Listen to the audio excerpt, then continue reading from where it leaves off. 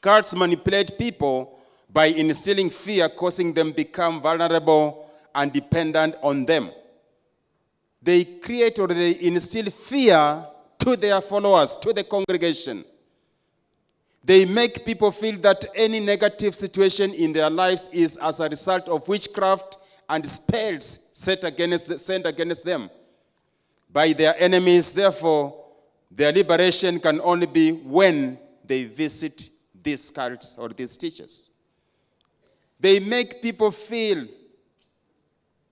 that you have so many problems, and these problems can only be fixed by them. Any negative situation you are going through, it is because of a certain person, a neighbor, a friend, a relative, family member has caused you to live in that state of negativity. And therefore, they create fear in you. And they offer a message of your solution. Unless they remove you from that, unless they dedicate you, you will find yourself not having a solution. And this is a bondage to many believers and slavery, which is idolatry by itself. Because these followers look at this person to be the King of Kings and Lord of Lords on earth. They look at this particular cult teacher to be the only solution, and they don't go anywhere else. Allow me to say, people can travel from very far places looking for this man of God in quotes, this cultic teacher in quotes. They travel from all over. I'll be mentioning a few as we move closer to the end of this teaching. So friends, our fear makes these people to thrive. They thrive by instilling fear in us. You have been cast. The problem you are going through is because of your mother, because of your father, because of this and this. And you live in that state of fear forever.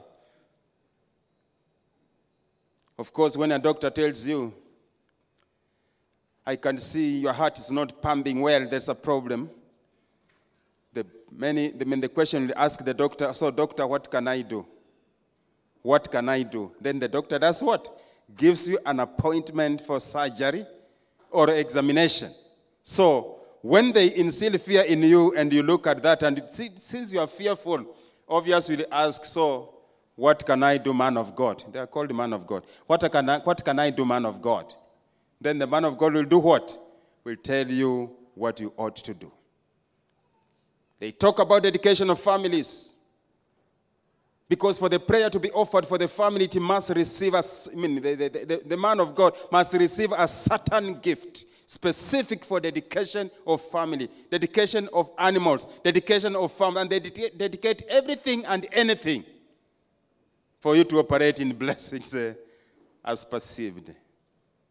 If you have to do poultry farming, dedication of poultry farming, dedication of your cows, dedication of your chicken, dedication of your farm, dedication, every dedication. But the agenda is to gain from every dedication being done. Whereas you and I know the prayers made on this altar is final. And when you come to kneel before the Lord and you raise up your voice and we pray for you and you pray, we are canceling every plans of Satan against you. For no weapon formed against you shall prosper, because you believe in him and you trust upon him. Every burdens were broken at the foot of the cross of Calvary. Marks of cults. How do we identify them? How do we know them? The marks of cults. Marks of cults. Number one, extra biblical teachings. We can identify them by their extra biblical teachings. Cults like Mormons teach more revelations from the Book of Mormon, claiming to be from an angel. Book of Mormon claiming to be from an angel. Galatians chapter 1, verse 8 to 9, the Bible says, as we have already said, now I say again, if anyone is preaching to you a gospel other than what you accepted, let him be eternally condemned. The Bible condemns and is teaching, telling you very clearly, if anyone is preaching to you a gospel other than what you accepted, let him be eternally condemned. There is only true gospel that you are taught, the gospel of the Lord Jesus Christ. Remember, in the book of Galatians, Paul is talking about no other foundation. No other foundation except the foundation laid by our Lord Jesus Christ. Revelation chapter 22, verse 18 and 19. I warn everyone who hears the word of the prophecy of this book. If anyone adds anything to them, God will add to him the plague described in this book. And if anyone takes words away from this book of prophecy, God will take away from him his share in the tree of life and in the holy city which are described in this book. Very clearly that we should not take any word from the Bible or the teachings of God or add anything. Therefore, the Bible is the word of God. It remains our standard measure for character. It is a standard measure for human character, and no man, no woman can add anything on it. Actually, the scripture is inspired word of God. Inspired word of God. I know people talk about revelation. I've had a new revelation. Forget about new revelations. The Bible is final. The things you are hearing is not a revelation. Revelation is the inspired word of God revealed to holy prophets of God. The things we hear are not revelations. And I know that some churches can add more words. This is a new revelation. This is a new revelation.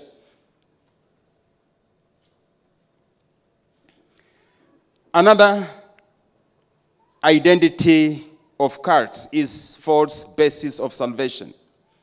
False basis of salvation. Remember, I've said, how do we identify them? The marks of cults was number one, extra biblical teaching. So if you find anyone with a teaching that is extra or watered down the word of God to suit his or a personal interest, please be observant to that kind of teaching. Be observant to that kind of teaching. Another mark is false basis of salvation. The Bible teaches that salvation is only by grace through faith in Christ alone. Ephesians chapter 2, verse 8 to 9. Through Christ alone we receive our salvation. Unfortunately, cults teach there are so many methods of salvation.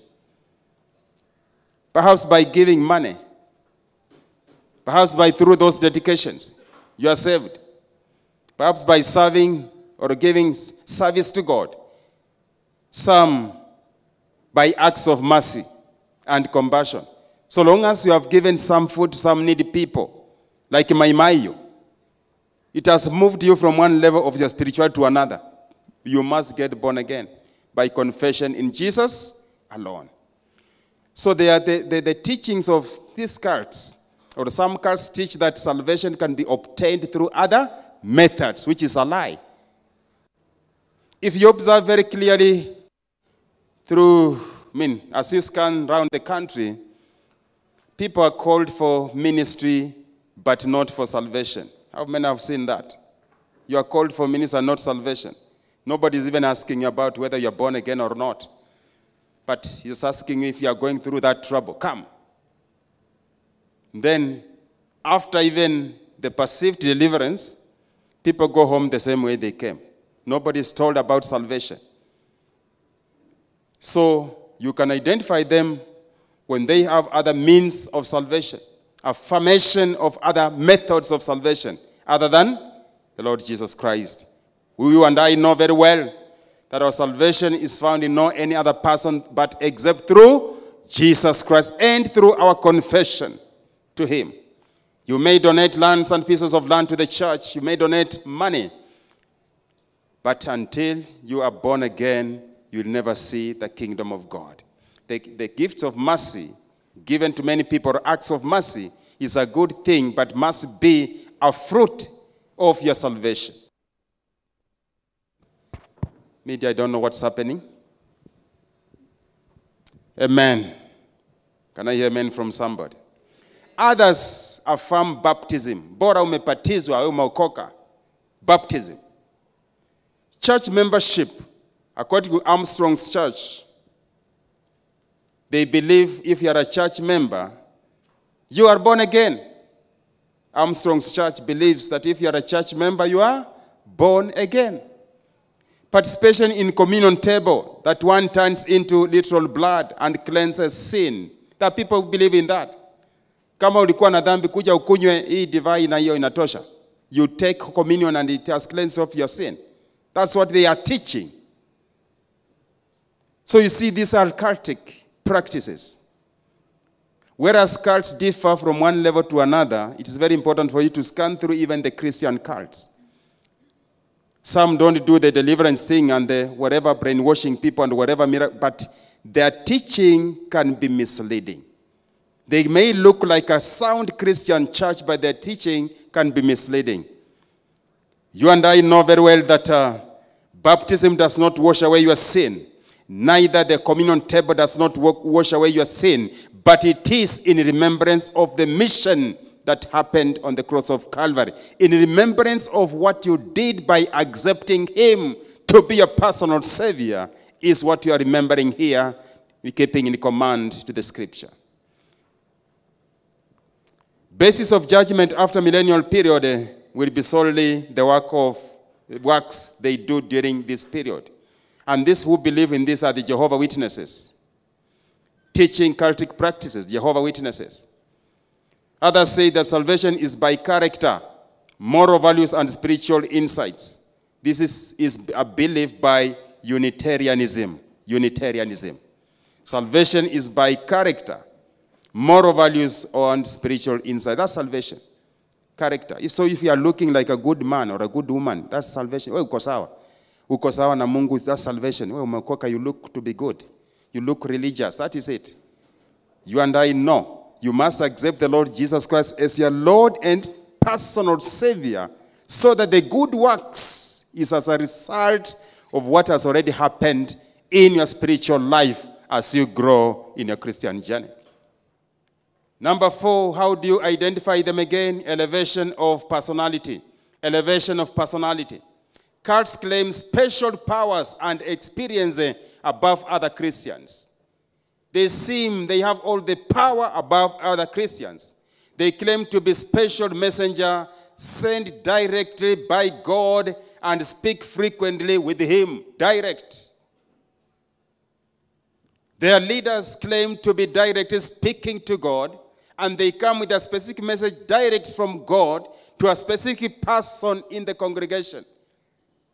Man of God, and the people are responding, man of God, yes, man of God, yes, man of God. Prophesy. How many have heard those things happen in this country? God is telling me this happened, which is a lie. They give themselves divine titles. Examples: Messiah Ondeto, the mightiest prophet of God, Jehovah Wanyonyi, Messiah, yes, Jehovah Wanyonyi, Yesu of Tongareni. Examples of such kind of people who are cultic in nature, and they give themselves special titles because they are elevating their personality above every other denomination. And they do not associate. They guard their offices so high that even access is not easy for a common person. Except you must pass through and pass through and pass through to access this person through levels of security.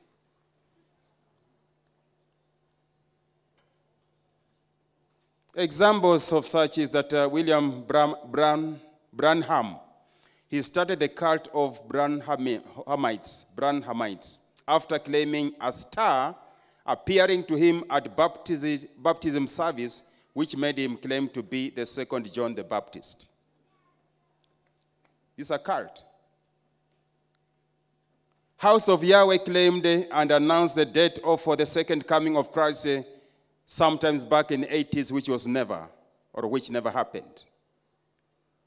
New Jerusalem Church in Kawangware announced Jesus was coming to Kawangware one time in life.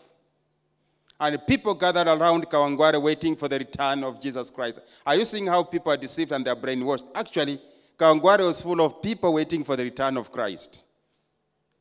You and I know a certain period again, the house of Yahweh declared the second coming of Christ, and people were digging holes to hide. If Jesus is coming, you should be happy to be received. They were digging holes to hide under the ground because the world was coming to an end. Mrs. Mary Baker, founder of Christian Science Church, claimed to be the woman of Revelation chapter 12 with the key to scripture given to her by God, and saw herself as more closer to God than any other person or minister.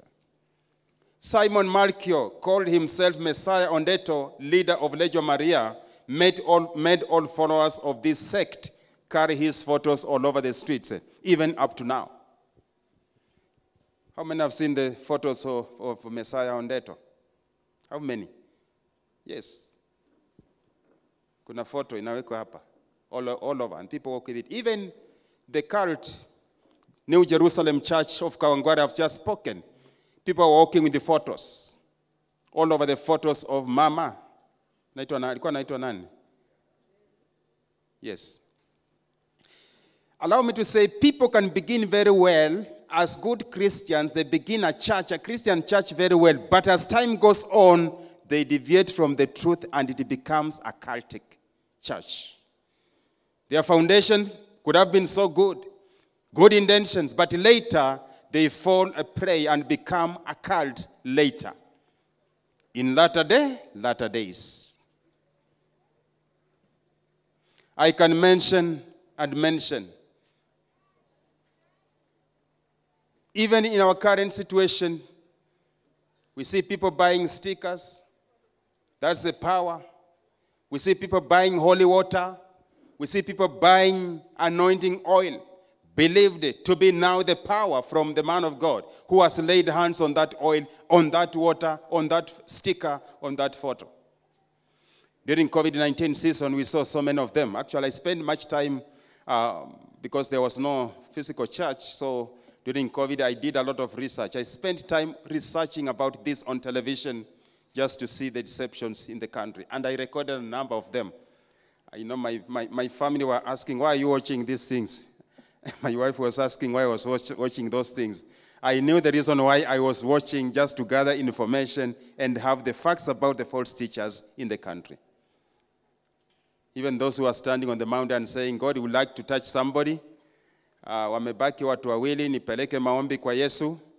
Watu wawili watume 300 yao sahi, maombi iko karibu kupelekwa kwa Yesu. And they could ring the bell just like Makanga or a matatu tout, calling passengers, wamebaki watu wawili tuende.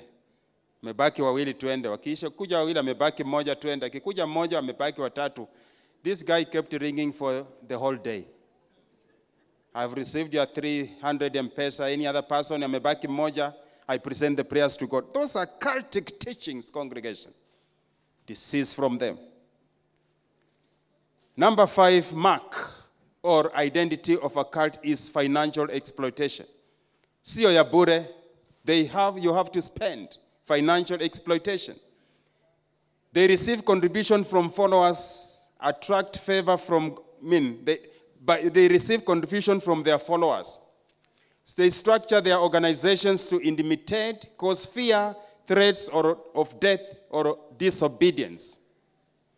They attach a price tag on every petition to God. Yani mbegu ya sacrifice.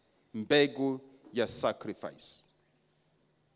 And it must be a certain figure. Very, very magic figures, yeah? 310. 310. Is it 210? Is it 110? Those magic figures.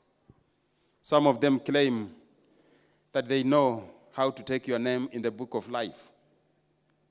Take your name to be written in the book of life. And they want to say that they can confirm whether your name is there or not and help your name go in the book of life. Some are coercive and manipulate to receive material gains. 2 Peter chapter 2, verse 3. They coerce their congregants to receive material gain.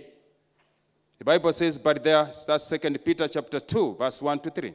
But there were also false prophets among the people, just as there will be false teachers among you. They will secretly introduce destructive heresies and even denying the sovereign Lord who brought them, bringing swift destruction on themselves. Anyone, that's 1 Timothy now, chapter 3, verse 3, chapter 6, 1 Timothy 6, verse 3 to 5. If anyone teaches false doctrines and does not agree to the sound instructions of the Lord Jesus Christ and to godly teachings, he is conceited and understands nothing. He has an unhealthy interest in controversies about words. That result is in envy, strife, malicious talk, evil suspicions, and constant friction between men of corrupt mind, who have been robbed of the truth and who think that godliness is a means of financial gain. 1 Timothy 6:3-5. Another mark of a cult or false teacher is denunciation of others. Denunciation of others. So if you find this denomination, they are always speaking negative about every others except themselves. Please be very keen on that.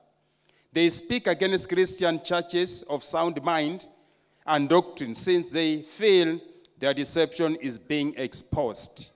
They feel that deception is being exposed. So they speak negative about speak negative about any other Christian faith. Instead of preaching the word of God, they spend time giving stories and discussing other ministries and religion in a discrediting manner. They are threatened by the planting of true, authentic evangelistic churches. They fight you. Kienda kupanda kanisa, they know their faith is threatened.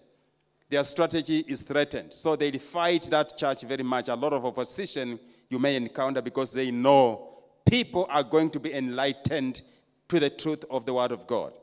They don't associate or unite with other Christians and Christian organizations and bodies. They are solo individuals.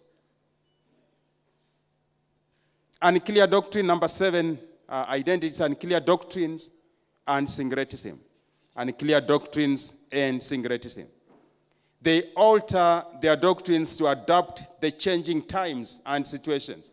They make it difficult for their followers to understand and evaluate their teachings. They confuse them and brainwash them, making them become defensive to any external attack to their beliefs and faith. Very protective. Their followers may not understand clearly their teachings. They don't accept questioning of their teachings because they are brainwashed. And their followers become very much protective to their teachings. Attempt to ask their followers any question concerning those teachings, you may receive tantrums and curses from that follower of these cults. Even the leaders of these cults, they threaten their members. If they reveal any secret in public or to any other person, their life is in danger. They choose only parts of the scripture that speak to their interests and twist with the wrong interpretation to fit their teachings. Allow me to give a few directions on how to deal with them. Now that having understood how to identify them, how do we deal with them? As I close, because our time is not on our side. How do we deal with the cults? I think occults is part 2. We shall deal with it later in another time. Mature spiritually. Be mature spiritually. How do you deal with the cults? Be mature spiritually. Spiritual infancy is dangerous to growing Christians as they become easy targets to cults. Therefore, ensure congregation, you read the Bible, you understand the Bible, you grow to spiritual maturity. That is a solution of overcoming or dealing with the cults. Question every teaching. Question every teaching. Understand. Go back to the scripture. Be the Berean of the day. Go back to the scripture. Don't worry, these are our visitors coming from Afleo in the house. Bwana asifiwe. Amen. So don't worry about which church is this. This is the church of the Lord Jesus Christ, and this is Afleo just trickling in preparation for the great ministry here today. Amen? Amen? We thank the Lord for that. Another thing is that stick to one church where you find true and sound biblical teaching. Usikue a city hopper or a church hopper. You are in Kangware, you are in Dandora, you are just visiting those churches. Please Stick to one church you believe is teaching you sound doctrine. Don't meander here and there. Don't waver here and there in various kind of teachings because you are feeling a solution is found there. You'll get confused by these people. Be a member of a Bible study fellowship to grow and add with others and be established and be rooted in the Word of God. Evaluate every teaching against the Scripture. Acts chapter 17, verse 11. Be the Berean of the day. Be the Berean of the day. On relocation to a new church, confirm their doctrines, confirm their statement of faith, confirm their teaching. If you are relocating from Thika town, perhaps you are going to Nakuru, you are going to Eldoret, that's where you are going to live now. Please, before you make a choice of a church, evaluate their doctrine, their statement of faith, their teaching before you join. Take time. Don't be in a hurry to be wooed in by any faith you do not have any background of. Walk and live by the Spirit of God, who will guide you in discernment of true teachings. Be an ever-learning and ever-growing Bible student. Be an ever-learning, ever-growing Bible student. What are some of their practices? Holy water, anointing oil, stickers for power, photographs, car bazaars, sale of car. Unataka gari, unauziwa photo ya bazaar. How many have seen those things? Prophetically, they sell. They go to a car bazaar, they take the photos, they sell to you, and you buy because that's what you believe in.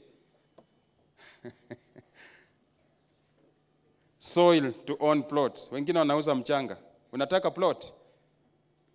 Kuna mchanga imefungwa kama sukari kwa makaratasi. Unataka, if you want a plot in Nairobi, you go to purchase a package of some soil of Nairobi plots.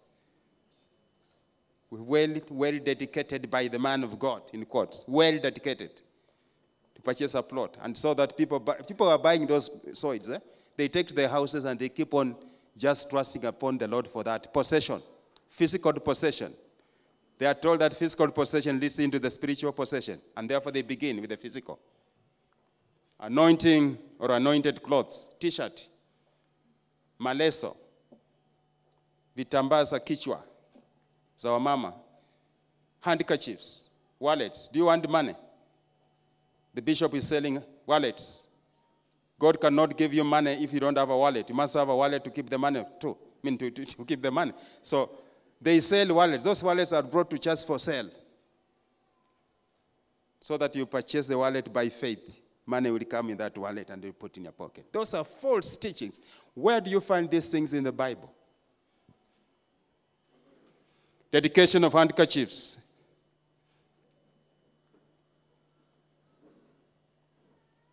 Allow me to end there because of time. We shall continue with part 2 of this teaching. Those are occults. You have just handled cults. Be aware of the operation of the cults in our society today. Question or homework. Name some of the cultics in the society today. Name some of the cultic teachings or cultic faiths in the society of today. That's a question to ponder on as you go back home. Would you just begin to scan?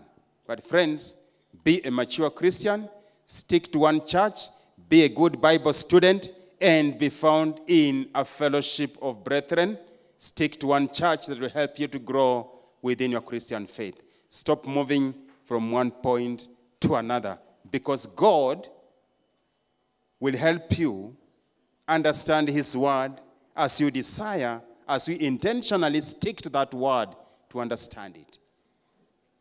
Stop meandering, stop wavering from left, right, center. You will be a good person. You will do well in your Christian faith. Worship team, as you keep coming, allow me to pray. Could you rise up on your feet, congregation? Loving Father, just lift up your voices. I know some of us, we may have fallen victims without knowing. Perhaps you came to the city looking for a job, but because the job was not getting faster, you may have walked all over seeking for solution, ended up a prey in these cults. Some people shed blood They are cut and their blood is removed from their bodies because they are just entering into covenants. And perhaps you may have entered a covenant in these cultic practices. Please, God is calling you for total repentance. Just every person, just lift up your hand and just begin to pray that God is going to bless you. God is going to guide you in this world of challenges. You are going to overcome every kind of cultic practices in the mighty name of Jesus.